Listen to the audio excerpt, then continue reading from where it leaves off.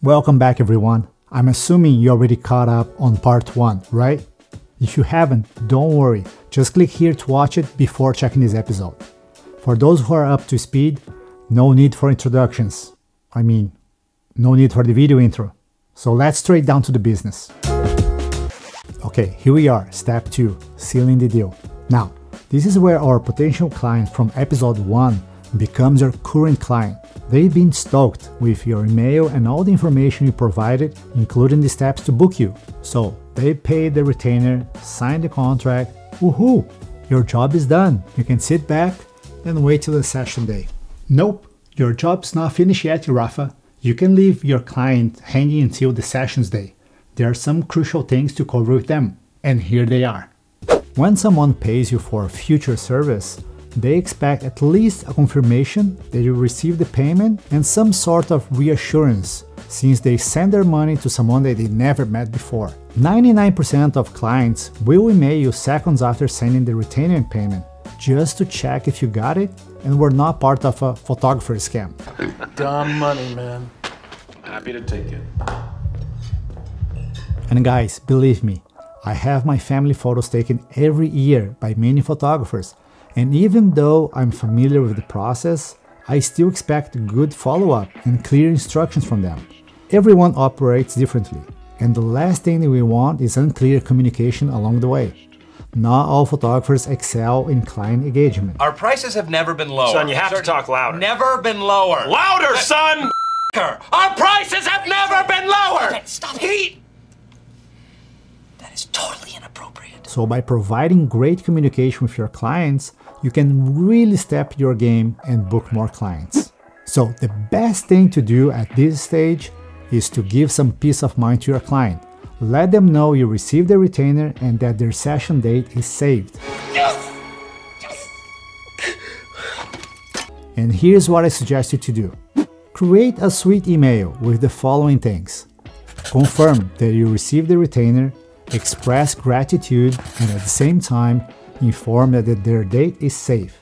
Just with that simple step, you create relief to the client and they will appreciate it. You can stop right there and include a final message, something like, I'll follow up with you when we are close to the session date. Or you can take a step further and include the following in the same email. Offer spots in your calendar for a quick video call consultation to better assist and prepare them for their upcoming session. Rafa, why is that important? Well, that will serve a few purposes. It helps break the ice and allows both you and the client to get to know each other, avoiding any awkwardness on the session day. Some people are very shy, so knowing you in advance will make them more comfortable. It allows you to go over session details, including location, how you work with the families, how to prepare the kids for the session to ensure they have fun, and general tips for a successful photo shoot. Also, to talk about wardrobe for the session. Discussing wardrobe is crucial.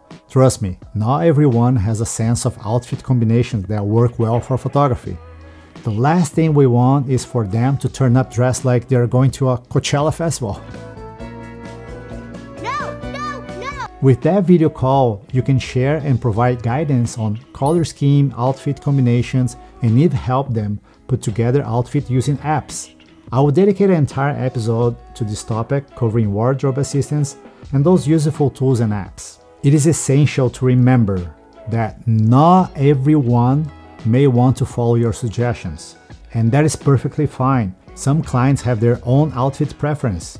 However, offering suggestions is important to the success of a photo session. It is a delicate subject, and be careful because sometimes pushing that too hard can scare clients away. What? I will cover deep that in the wardrobe episode. Important note, the reason we discuss wardrobe early in the booking process is to make sure clients have plenty of time to sort out their outfits. Sometimes people leave it to the last minute, thinking something will fit perfectly, but then it turns out to be too small or too big. They left scrambling to return, exchange it, and that can be a headache. By talking about outfits early on, we can avoid any last-minute surprise and ensure smoother sailing as we move forward. And finally, make yourself available to them in case they have any questions. Clients always appreciate it when you're open, like to check their text with photos of outfit combinations, asking what do you think. That is a great way for me to see what they envision in terms of outfit, and also that they care about make sure everything looks nice, which helps me plan the session better. There are some things that we talked about in this episode that are worth having isolated episodes only on that, because there are plenty more to digest. But don't worry, I'll make them available for you guys soon.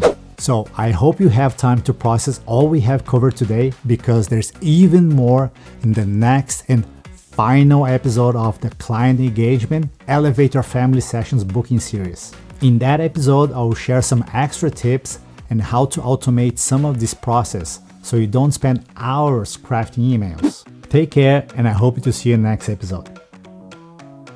Wait a minute, what did I just say? I cannot see them. Okay, see you then. Again. All right, you see me next time. Bye.